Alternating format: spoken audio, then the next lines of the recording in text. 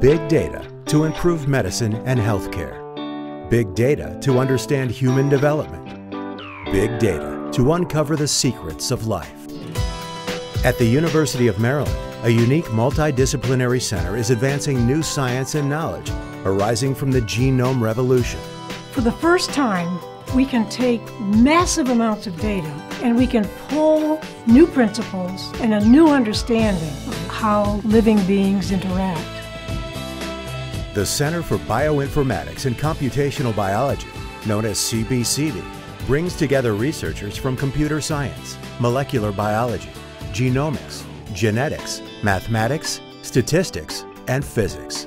Together they are combining big data and biology to better treat disease, promote healthier lives, and understand how the world around us has evolved. The mission is to try and make sense of these huge amounts of data that are now generated in biomedical research and apply the most cutting-edge quantitative analysis approaches that we have to interpret this data into meaningful insights and results. Whether it's cholera in Haiti, intestinal parasites in Africa, or bacteria that can make children in developing countries gravely ill, researchers in CBCB are using the power of computational biology to identify causes and offer solutions. My lab focuses on combining computational approaches with wet bench experimentation. Essentially what we do is we collect and analyze large amounts of genetic data from the pathogens that infect human beings, on which genes they turn on and they turn off as they infect the human hosts.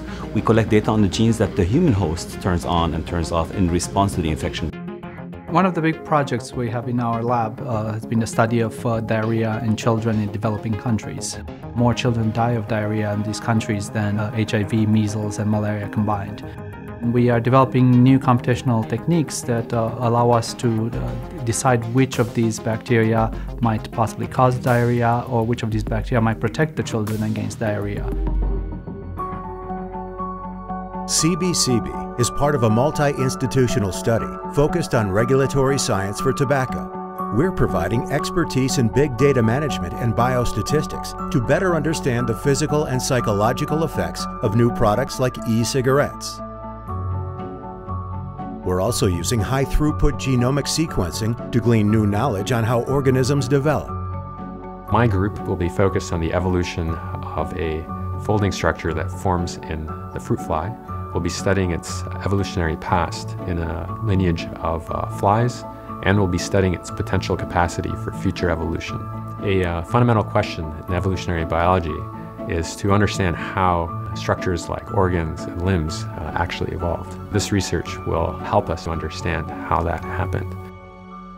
Other faculty are looking at genetic changes in cells that can lead to cancer, diabetes, Parkinson's disease, or Alzheimer's. The broad, million-dollar question in the field of biomedicine is how does individual's genome determine the person's susceptibility to different diseases? How do specific genes get turned on? Ultimately, everything hinges on that process as to what makes it manifest itself into a phenotype or a disease or what have you. CBCB is also using big data to identify genetic markers that can pinpoint new therapeutic treatments. The main driving force of my research these days is that it's translational. I'm focused on cancer and mainly on identifying new drug targets to treat cancer. The main problem we have now with the development of new anti-cancer drugs is that there is tremendous success initially, but then, because cancer is heterogeneous and clonal, resistance develops. The University of Maryland is located just outside of Washington, D.C., allowing CBCB faculty and students to interact with scientists at the National Institutes of Health and its National Cancer Institute. Other research involves the U.S. Food and Drug Administration and the University of Maryland School of Medicine. These partnerships are especially valuable to the center's graduate students, who constantly bring a wealth of new knowledge and new ideas to the table. I don't think any project is successful without a really keen, really intelligent graduate student driving it. For certain projects that we've been doing in collaboration with other faculty at CBCB, it has really been a set of graduate students, a team of graduate students who have been really driving those forward and making those successful. cutting-edge research to treat disease, computational strength to identify health risks, a deeper understanding of who we are and where we came from. At CBCB, the tools that are available allow stretching the imagination, stretching the mind. We all seek to understand how life works.